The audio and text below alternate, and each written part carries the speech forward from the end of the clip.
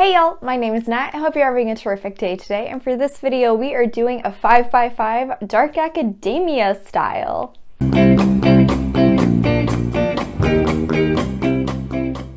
So first off, if you are unaware, 5x5 is my series in which I am trying to find 5-star reads. I base each of them off a different theme, so I've already done a Try a Chapter challenge and the Halloween edition. This time around, however, we are doing Dark Academia style. If you're unaware, Dark Academia is an aesthetic that revolves around classic literature, the pursuit of self-discovery, and a general passion for knowledge and learning. It is one of several variations, each with its own unique historical focus. Particularly, I know the big one is The Secret History by Donna Tartt. However, this book is like 600 pages long and is a bit intimidating to me. Instead, I'm going to be diving into some others that were already on my to-be-read list that also fit into the Dark Academia theme. Unsurprisingly, most of these are mystery style, but I do have two that also are fantasies technically. I'm going to be giving you guys a little summary of each of these books, and then in the updates I will give a 50%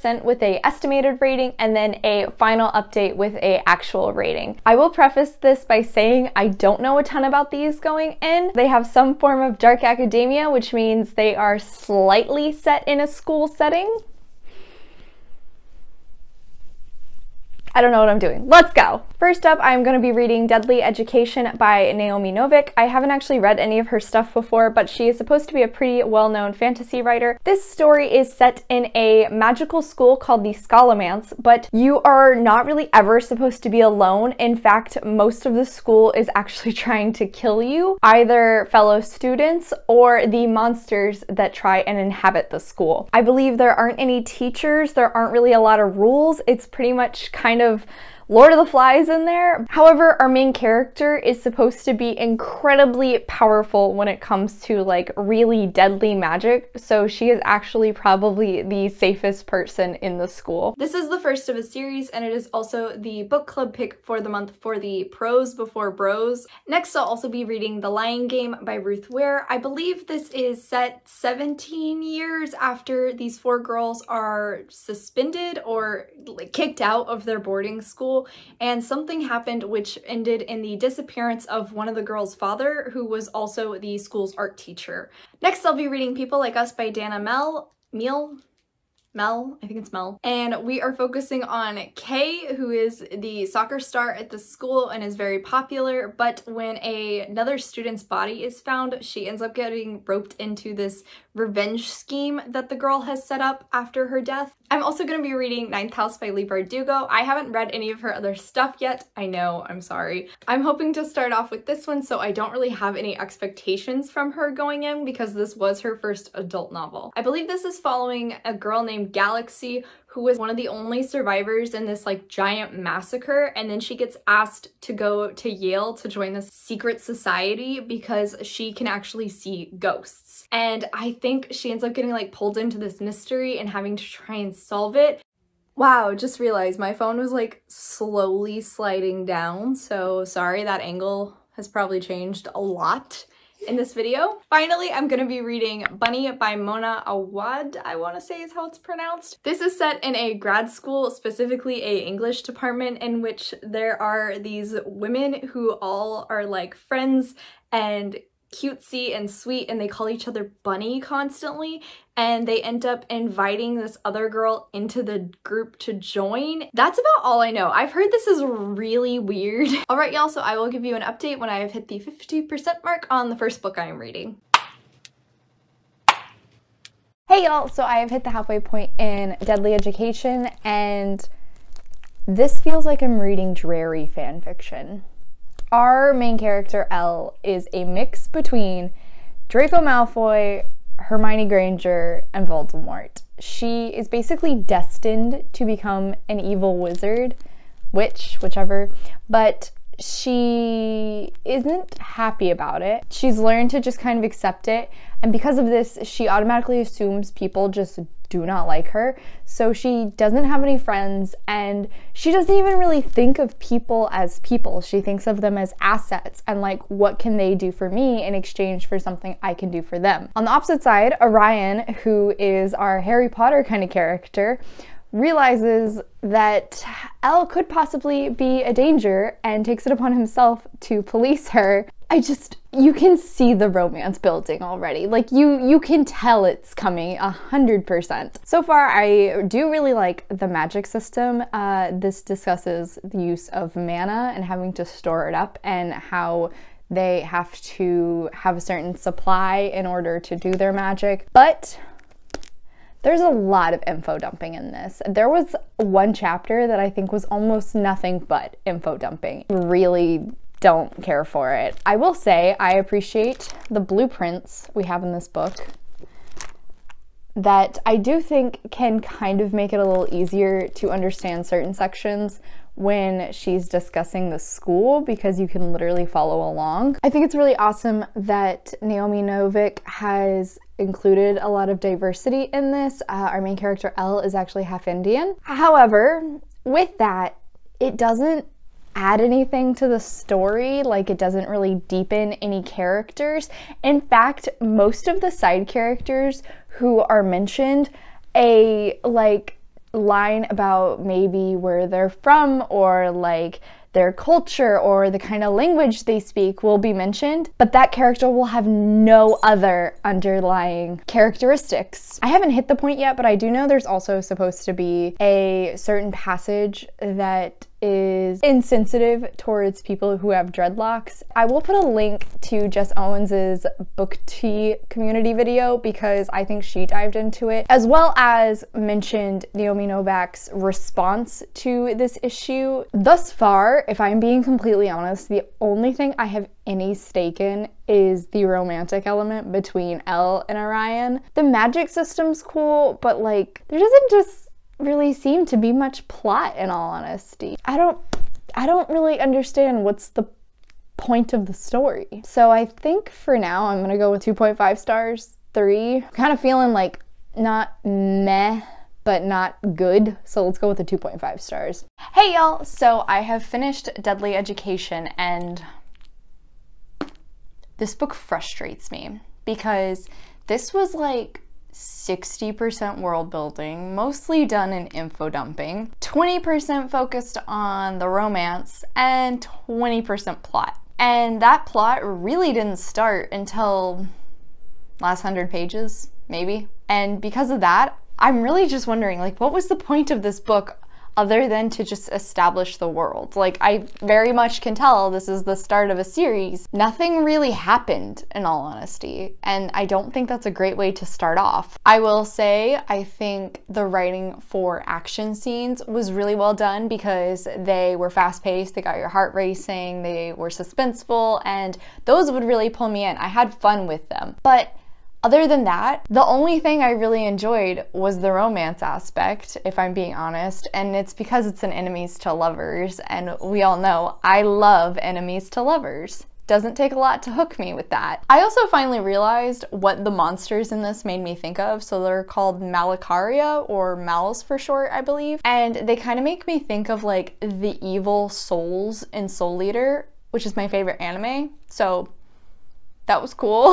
I really was not planning to continue this series for most of this book. Was comparing it to Harry Potter. Like, I can't even lie because that's what it felt like it was trying to be. I don't think I would say this was a 2.5 stars. I think I would say it's a 3-star read. I think the magical school setting is really cool, but only thing that had me invested was the romance.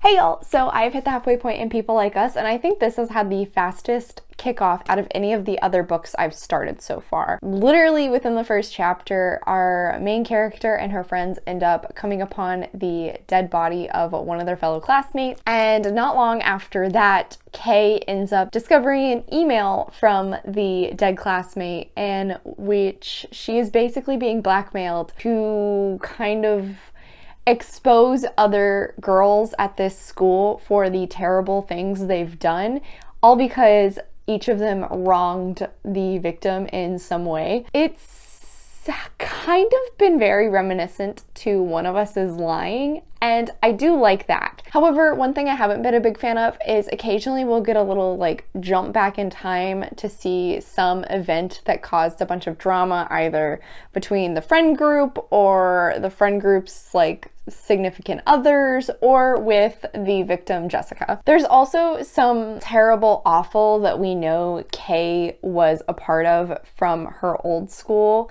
and it hasn't been revealed to us yet. I'm so curious on what it is that she did that was so terrible that she went to this school to get a fresh start. Kay's best friend Bree is an open lesbian, gotta appreciate that rep, and Bree herself is actually bisexual.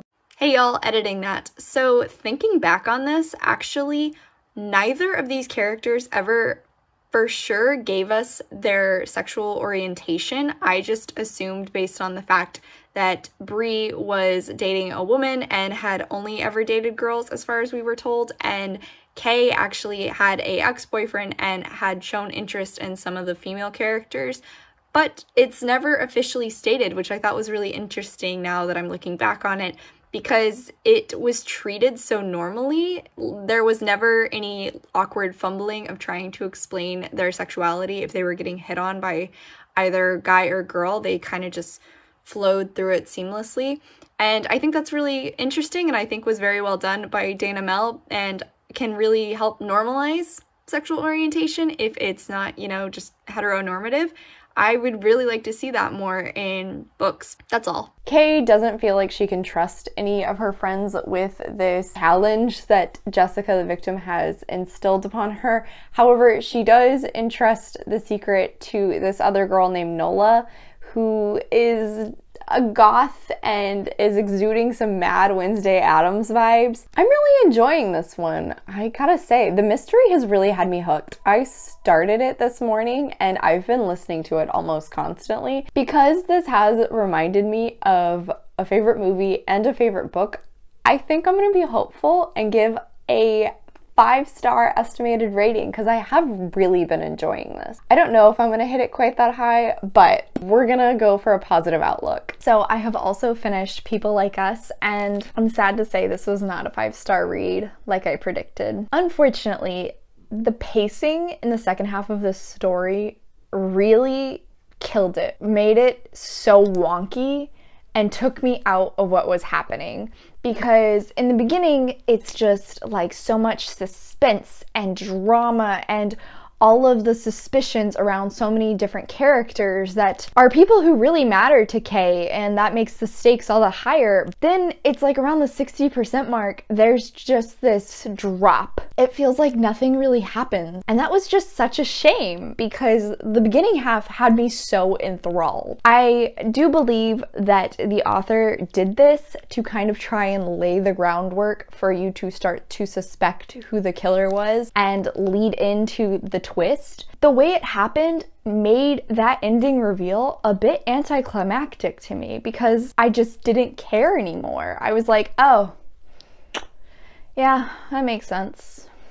And it's such a shame because the reveal of who the killer was, I think, was well done. I enjoyed the ending reveal. Although Kay in the beginning starts off very much as a character that is unlikable, in the latter half she becomes very guilty and being eaten alive by that feeling and all of her terrible actions she's done to other people, which I thought was interesting to see in her. We did get an end reveal of part of her backstory, dived more into what kind of a person she truly was. But again, the pacing just got so weird. Really kind of ruined my enjoyment of the ending because I was so into the first like 60% of this book. I have to give it 4 stars because I was enjoying it so much. I actually read this in a day.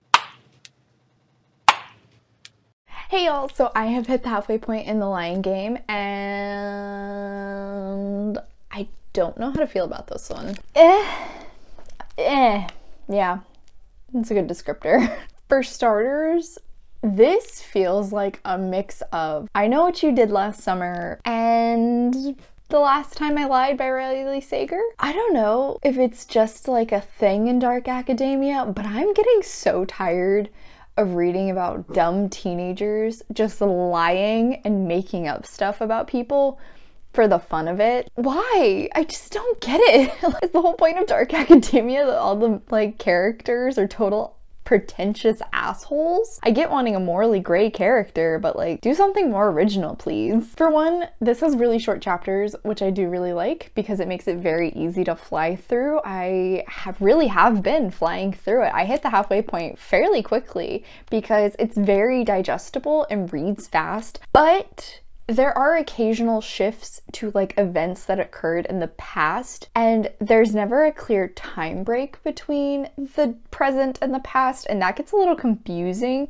which can kind of mess with the flow of what's happening in the story. Along with that, we actually get what I assume is supposed to be the big reveal at about the halfway point, and it was so anticlimactic. I thought it was going to be far more dramatic than it really was, especially coming off of People Like Us. This felt just blah. Hoping there's definitely going to be more to this because still have half the book to go, and it'd be pretty bland if the rest of it was kind of just watching the fallout of the events so far. I don't know if I really care yet. I've heard Ruth Ware is one of those authors that people either really like her stuff or they really don't like her stuff, and I'm kind of concerned I'm gonna become one of those who doesn't like her stuff because thus far I'm really underwhelmed. This is the first of her books that I've tried out, and I think it's the only one that's really dark academia, so perhaps it's that. Maybe I should try something else like One by One or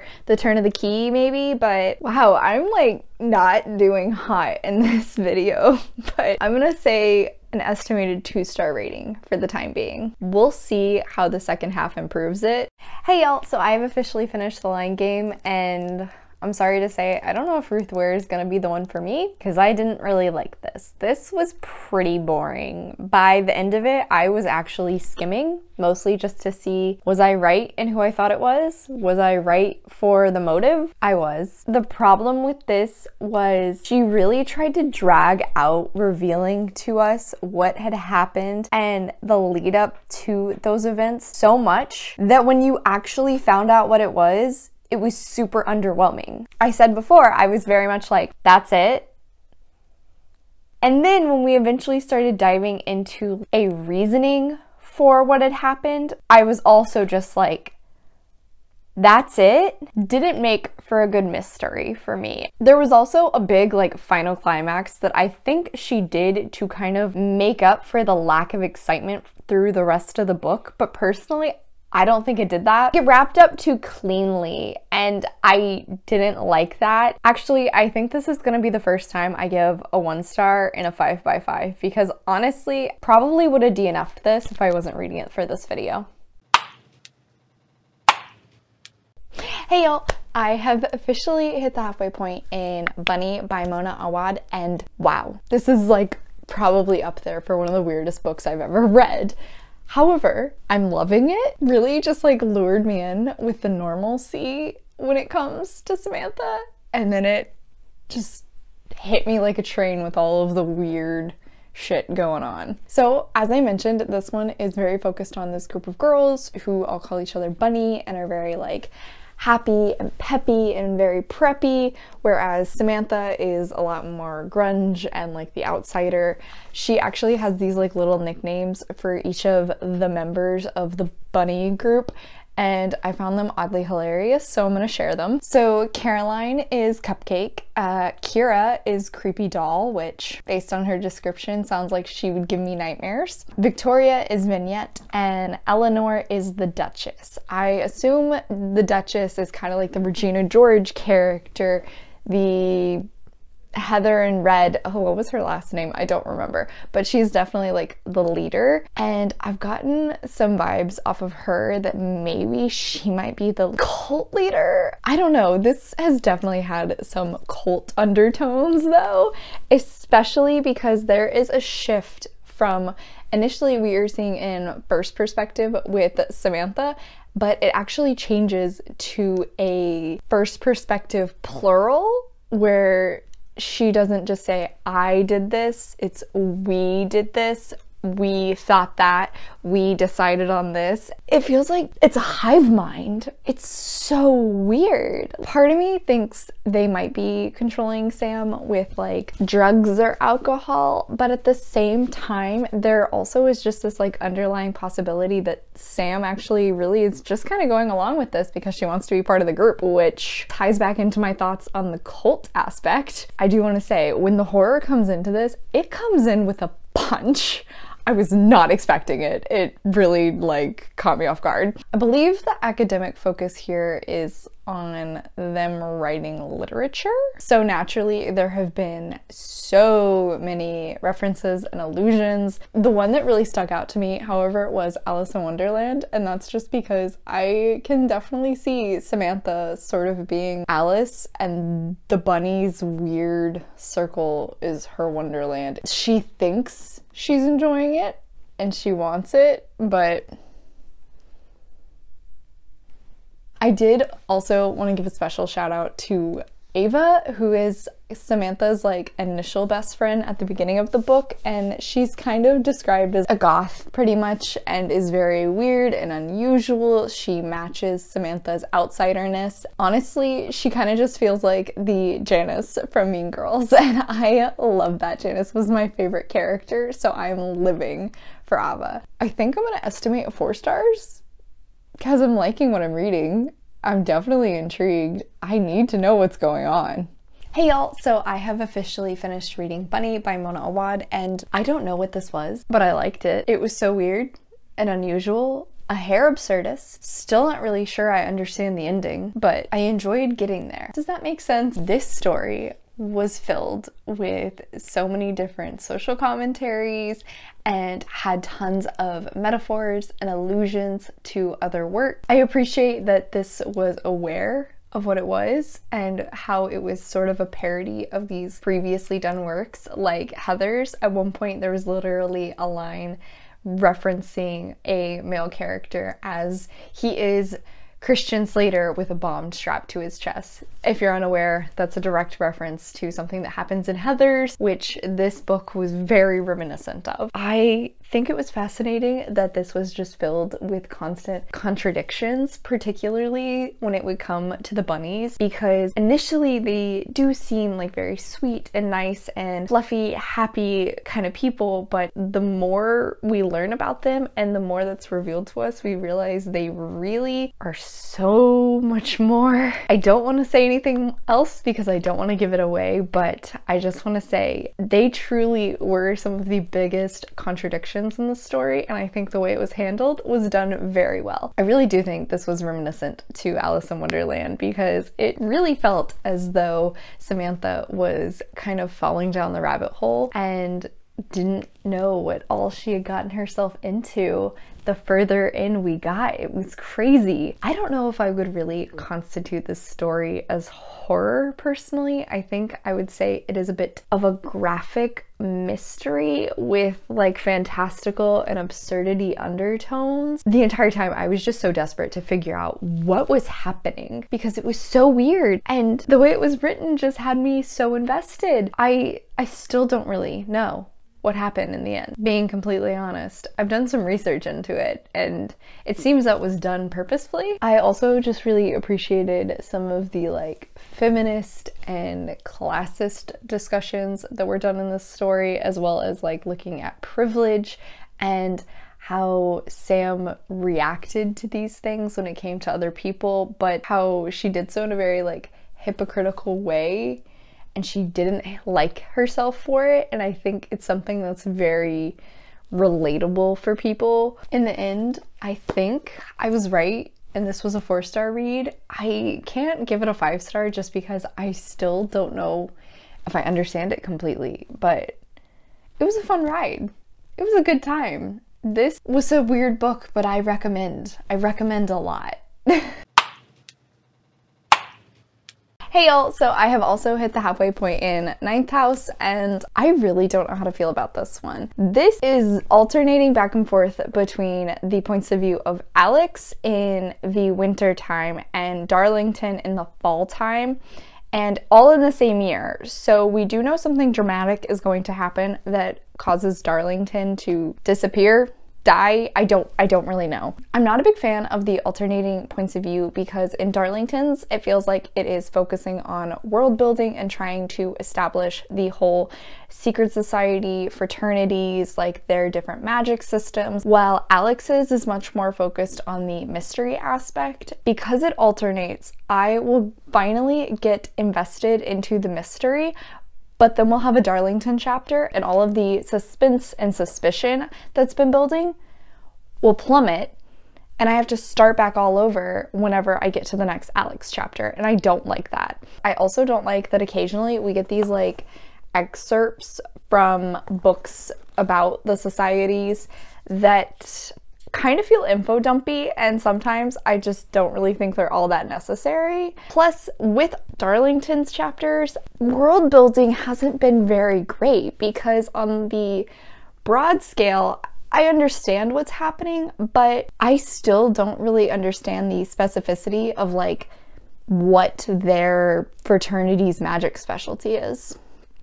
That's a problem. There is a little guide at the back of the book that talks about the different houses on campus. There's definitely also just this dynamic between Darlington and Alex in Darlington's point of view that we've seen, in which Alex is very much like the outsider, the bad girl, and is definitely getting herself into trouble, whereas Darlington is like the good, proper rich guy and wants to try and protect her. I am literally waiting for them to just bang it out. We're bang, okay?